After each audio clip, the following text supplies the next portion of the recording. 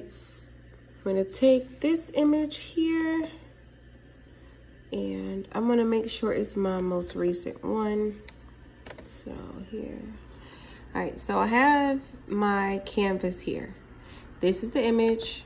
Doesn't really matter how big or small it is, but this is the entire image.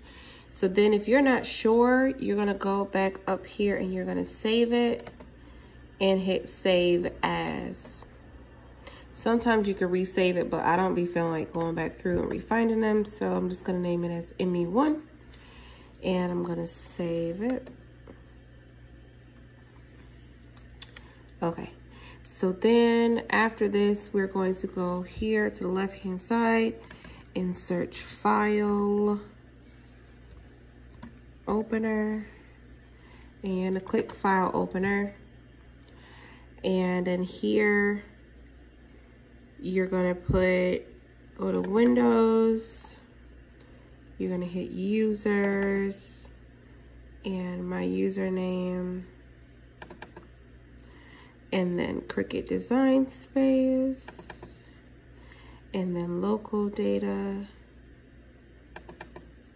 And then this folder here, there's only 2, so that's not bad at all.